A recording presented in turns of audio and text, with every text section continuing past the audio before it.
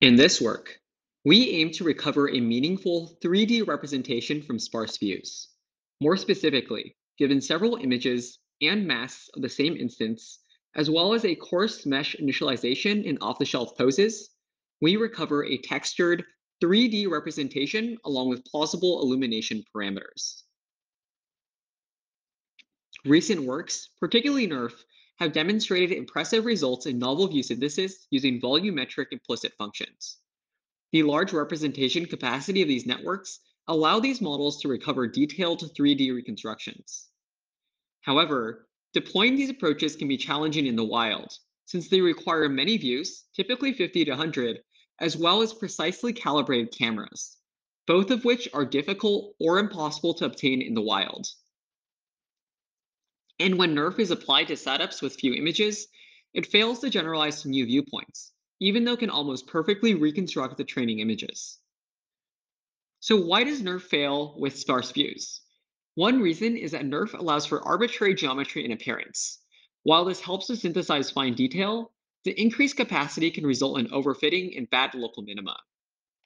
To address this, we propose NeRS, a surface-based representation that recovers shape, texture, and illumination. Although the density representation of volumetric approaches is most general, we note that most objects actually have well-defined surfaces. Secondly, view-dependent appearance should not be arbitrary and can be constrained using existing machinery. To represent surface-based geometry, we use a shape predictor that deforms UV coordinates on a sphere to a predicted shape. Note that this guarantees a watertight enclosed surface. Similarly, we can represent texture using a texture predictor that maps UV coordinates to RGB pixel values. Together, the shape and texture can be used to output a textured mesh. However, these components are not sufficient to modeling view-dependent effects conditioned on viewing direction. Suppose we have a camera C looking at point X from direction V. The NeRF solution to computing the radiance of this point is to directly train a neural network. But if we know that we're rendering a point that actually lies on a surface, then we can use techniques from computer graphics for rendering.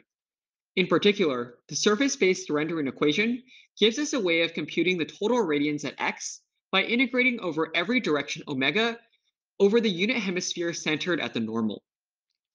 The rendering equation includes the BRDF, which captures material properties such as color, the incoming radiance at X in direction omega, and a cosine reduction factor. Note that most of these terms are actually geometric and can be recovered directly given a predicted shape and camera. This leaves just the BRDF and lighting to be learned, which we model using neural networks. More specifically, we approximate the rendering equation using Phong Shading, which weights the texture prediction by the view-independent diffuse lighting and the view-dependent specular lighting. We model illumination using an environment map, which corresponds to the assumption that all light sources are infinitely far away and thus depends only on the direction. We train a neural environment map that predicts the grayscale environment illumination from any direction.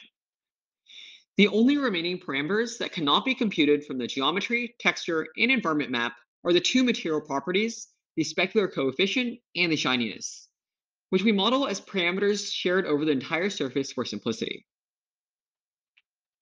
Here we visualize this decomposition. The 3D shape, unwrapped texture map, and unwrapped environment map are all neural functions of spherical coordinates. Here, the generated environment map shows light coming primarily from above. We can use the predicted shape to recover surface normals. The surface normals and environment map allow us to recover the diffuse lighting, which encodes for the view-independent component of the illumination. Then, using the normals, environment map, and material properties, we can compute the specular highlights, capturing the view-dependent component of the lighting. By combining these together, we can render an image.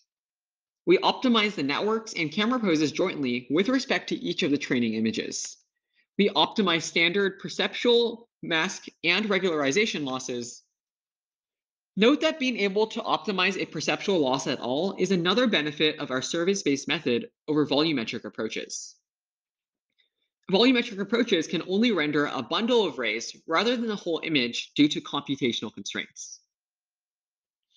Here we visualize some qualitative results. We demonstrate our approach on a variety of indoor and outdoor objects. We find that a coarse cuboid is often sufficient as the shape initialization. We also demonstrate our approach on internet scale images from online marketplaces. Each instance typically has 8 images, from which we recover a detailed 3D reconstruction that can be viewed from any direction. Each model is initialized from the same car mesh. The standard evaluation protocol of novel view synthesis requires held-out images associated with ground truth poses, which are used to query a trained model. While CalMap is the tool of choice for recovering camera poses, we find that classical structure for motion fails catastrophically in our low data, wide baseline regime. In addition, objects often exhibit specularities and lack textures, making it difficult to find correspondences.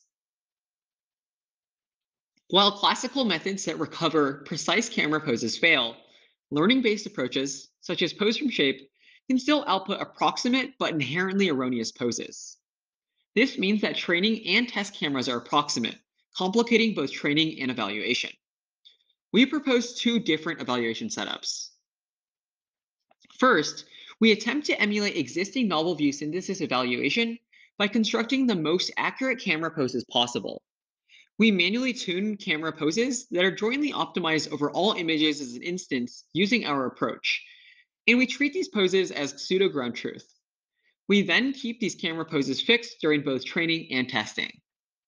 Here, we compare our approach with IDR, which extracts a surface from an SDF representation. We also train a NeRF with a mask loss and other adjustments to be more competitive given few views. Finally, we show our approach with the radiance directly conditioned on position and view direction, as done in NeRF. We find that our surface-based representation generalizes much better across unseen viewpoints. In addition, the NeRS ablation suffers from similar ghosting artifacts to NeRF, suggesting that factoring illumination is an effective regularizer. Acquiring pseudo-ground truth cameras is costly. Thus, we also propose a more realistic evaluation for in-the-wild view synthesis. To account for approximate camera poses, each approach can refine the camera initializations during both training and testing. Here, we visualize each approach after being trained with approximate camera initializations. We find that NeRS generalizes best in this unconstrained but more realistic setup.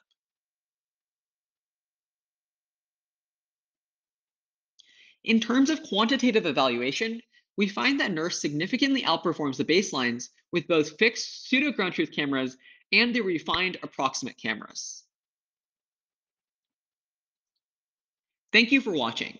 The paper, code, data, and videos can be found on the project webpage.